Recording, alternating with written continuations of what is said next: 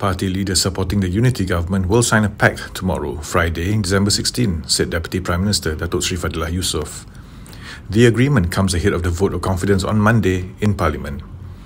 He told a press conference this after the Institute of Malaysian Plantation and Commodities 8th convocation today, Thursday, December 15th.